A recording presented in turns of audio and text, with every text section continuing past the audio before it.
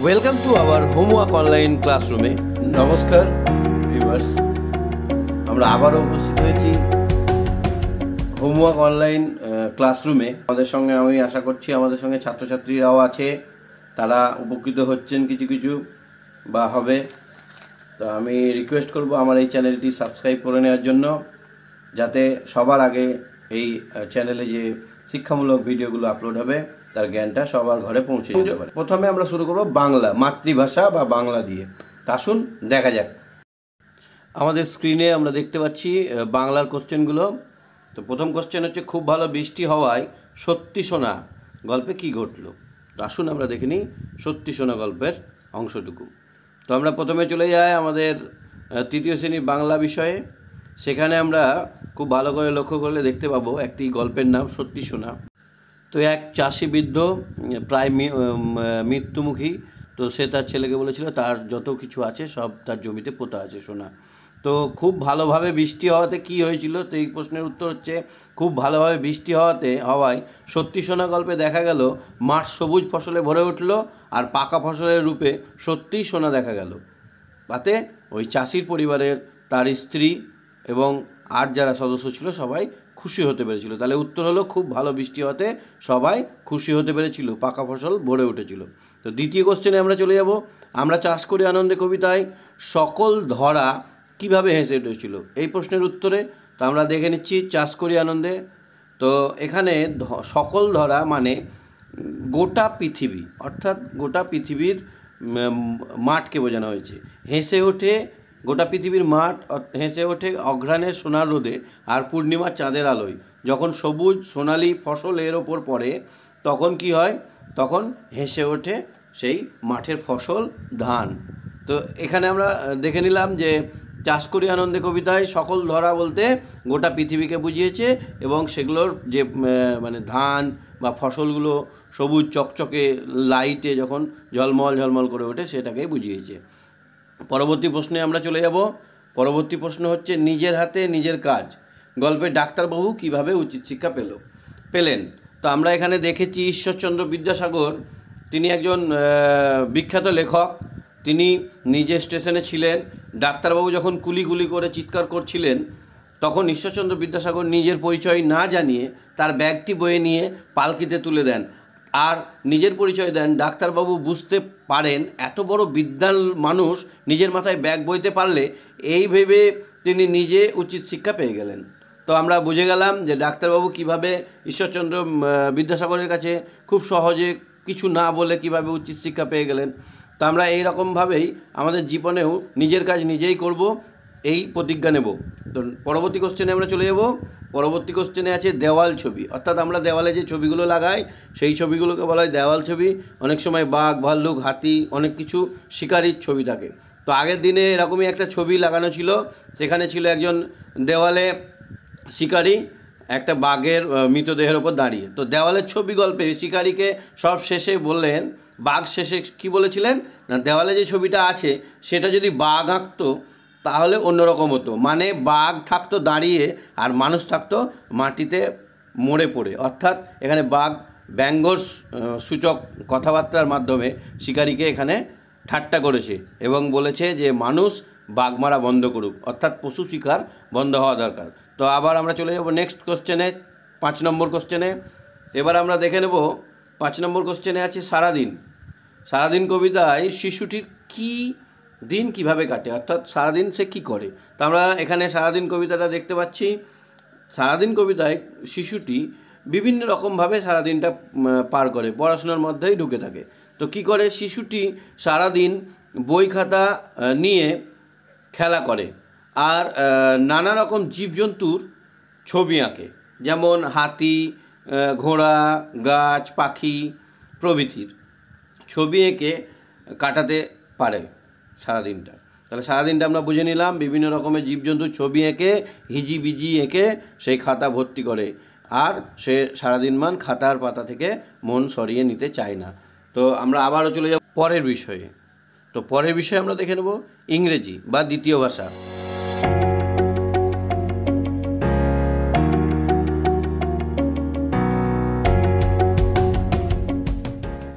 আমাদের সামনে ইংরেজির যে ওয়ার্কশিট বা মডেল অ্যাক্টিভিটি টাস্ক দেওয়া হয়েছে সেটি আছে, আমরা একে একে তার সমাধান করে নেব। তো আবারও মনে করে দিই, আপনারা প্লিজ আমার চ্যানেলটি সাবস্ক্রাইব করে নেবেন আর বেল আইকনটি প্রেস করবেন, যাতে আমার এই ভিডিও সবার আগে আপনাদের মোবাইলে নোটিফিকেশানের মাধ্যমে জানতে পারেন এবং দেখে আপনারা শিক্ষাটা অর্জন করতে পারেন।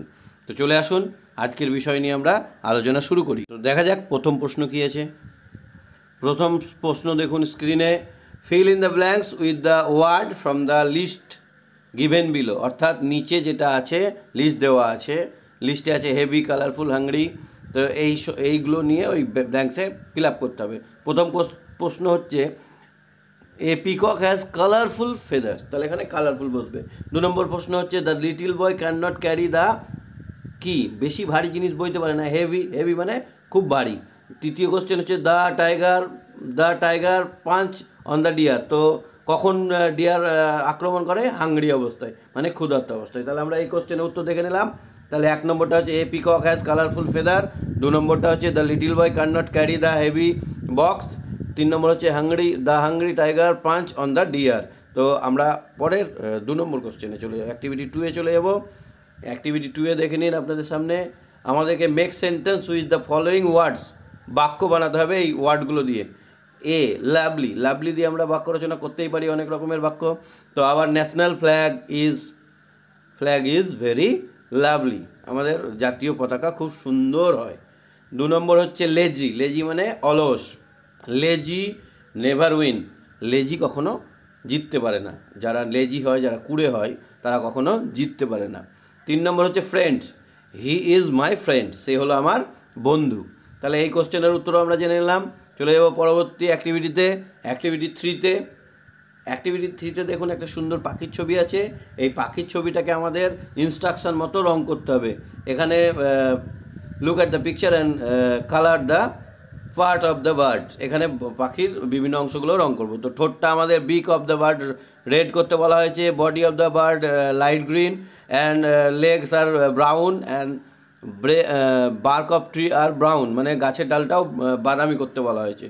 And the leaves of the tree R dark green, তাহলে এবার আমরা গাছের রঙটা করে নেব, গাছের রঙটা বাদামি, তারপরে গাছের পাতাগুলো গাঢ় সবুজ রঙের আমরা করে ফেলেছি। তাহলে আমরা দেখে নিলাম এই অ্যাক্টিভিটিতে আমরা ছবি আঁকতে শিখে গেলাম।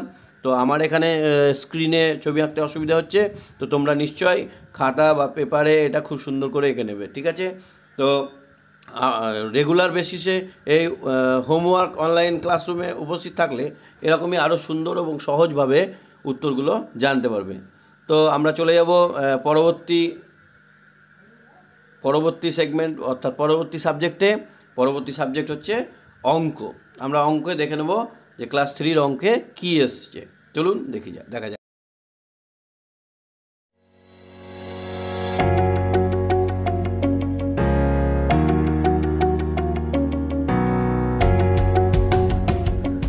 আমাদের সামনে গভর্নমেন্ট অফ ওয়েস্ট বেঙ্গলের দেওয়া model question, model activity task গণিত চলে এসেছে। আমরা এখানে অভ্যাস করে নেব কি কি প্রশ্ন এসছে, তার উত্তর আমরা জেনে নেব।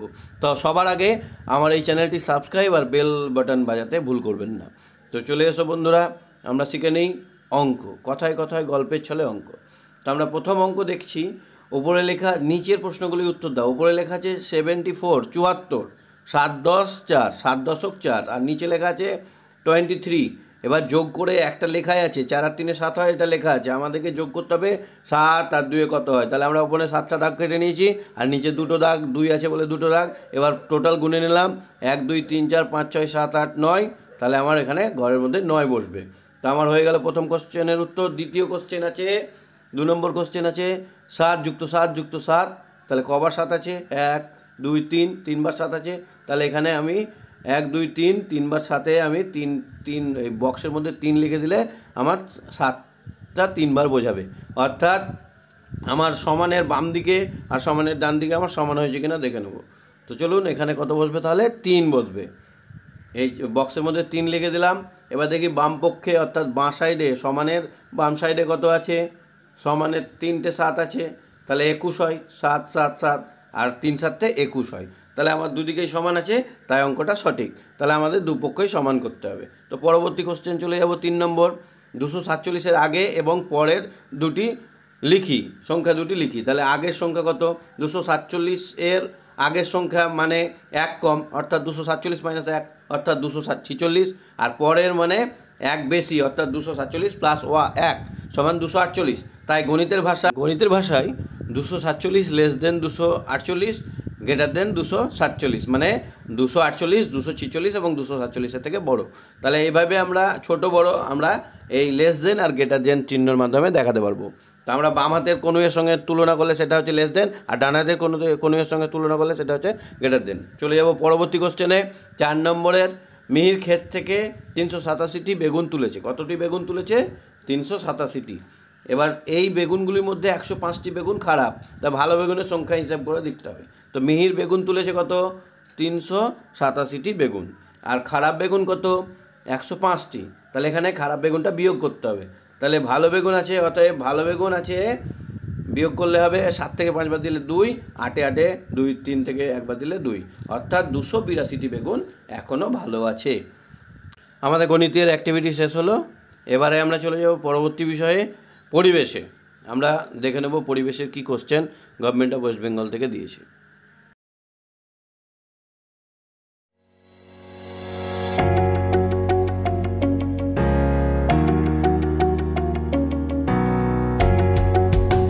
আমাদের পরিবেশ আলোচনা শুরু করছি। তৃতীয় শ্রেণীর আমাদের পরিবেশের প্রশ্নগুলো আমরা এখানে দেখতে পাচ্ছি।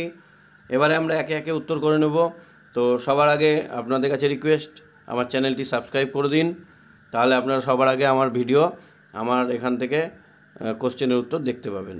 তো আসুন পরবর্তী প্রশ্ন দেখা যাক। 1 নম্বর প্রশ্ন, নিচের প্রশ্নগুলোর উত্তর দাও। দাঁত ভালো রাখতে কী কী অবশ্যই করা উচিত? তাহলে আমাদের দাঁত কী করে ভালো থাকবে? দাঁতের আমরা যত্ন কিভাবে নেব, বা দাঁত ভালো রাখার উপায়। তো প্রতিদিন সকালে ঘুম থেকে উঠেই ও ঘুমোতে যাওয়ার আগে অবশ্যই দাঁত ভালোভাবে মাজা উচিত, আর মিষ্টি জিনিস কম খাওয়া উচিত। তাহলে আমরা দাঁত ভালো রাখতে গেলে দুটো জিনিস মেনে চলবো। 1 নম্বর, প্রতিদিন সকালে ঘুম থেকে উঠেই আর ঘুমোতে যাওয়ার আগেই দাঁত ভালো করে মাজবো, আর মিষ্টি জিনিস কম খাবো, তাহলে আমাদের দাঁত ভালো থাকবে। আমরা চলে যাব 2 নম্বর প্রশ্নে। আসুন দেখা যাক 2 নম্বর প্রশ্ন। 2 নম্বর প্রশ্নে আছে, সাঁতার আমাদের কি কি উপকার করে? তো আমরা সাঁতার কাটি পুকুরে, নদীতে, বিভিন্ন রকমের জলাশয়ে। তো সাঁতার কাটলে অনেক উপকার আছে, আমাদের সমস্ত দেহের সমস্ত পার্টসগুলো নড়াচড়া করে। তো সাঁতার কাটলে আমাদের প্রতিটি অঙ্গ নড়াচড়া করে বলে শরীর সুস্থ থাকে আর মেদ জমতে পারে না। অর্থাৎ সাঁতার কাটলে আমাদের শরীর তন্দুরুস্ত থাকে, অর্থাৎ শরীর চনমনে থাকে। সাঁতার আমাদের দেহের সমস্ত পেশিগুলোকে সক্রিয়তা বজায় রাখে, আর সাঁতার আমাদেরকে অনেক বেশি সক্রিয় করে তোলে। তাই আমরা প্রতিদিন নিয়মিত সাঁতার কাটবো। সাঁতার কাটা আমাদের খুব ভালো। চলে আসবো আমরা 3 নম্বর প্রশ্নে। দেখি 3 নম্বর প্রশ্নে কী আছে। 3 নম্বর প্রশ্ন হচ্ছে, খাবার খারাপ হয়ে যায় কি কি কারণে? তো আমরা জানি খাবার একটু রেখে দিলেই, একদিন গরমকালে তো বেশি, শীতকালে একটু কম, তো বাইরে রেখে দিলেই খাবার খারাপ হয়। তো অনেকগুলো কারণ আছে, সেই কারণগুলো আমরা দেখে নেব। খাবার খারাপ হয় বিভিন্ন জীবাণুর কারণে, অর্থাৎ ছোট ছোট জীবাণু আমরা যেগুলো দেখতে পাই না, সেই জীবাণুর কারণে খাবার খারাপ হয়। খাবারে যদি মাছি বসে আর খোলা রাখা হয়, তাহলে খাবার খারাপ হয়। আর যদি বদ্ধ অবস্থায় বাতাস চলাচল করতে না দেওয়া হয়, তাহলেও কিন্তু খাবার খারাপ হয়।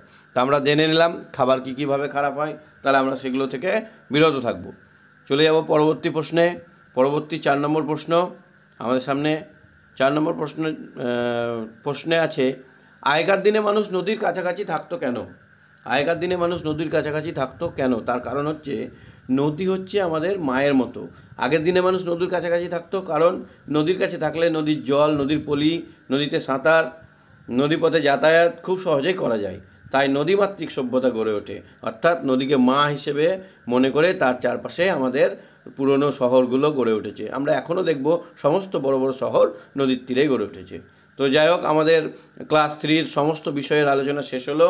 আমরা রিকোয়েস্ট করব আপনারা আমার চ্যানেলে সক্রিয়ভাবে অংশগ্রহণ করুন। মনের কিছু কোশ্চেন থাকলে, কোনো অংশে ভুল ত্রুটি থাকলে আমাকে ধরিয়ে দিন, আমি সেগুলো শুধরে নেব। আর লাইক, কমেন্ট, শেয়ার করতে ভুলবেন না, এটাই আমাদের একমাত্র পাথেয়। এর ছাড়া আমাদের কিছু কামনা আশা নেই। সুতরাং আপনারা অবশ্যই আমার চ্যানেলটি সাবস্ক্রাইব করে দিন, আর লাইক শেয়ার করে গোটা পশ্চিমবাংলায় ছড়িয়ে দিন। নমস্কার।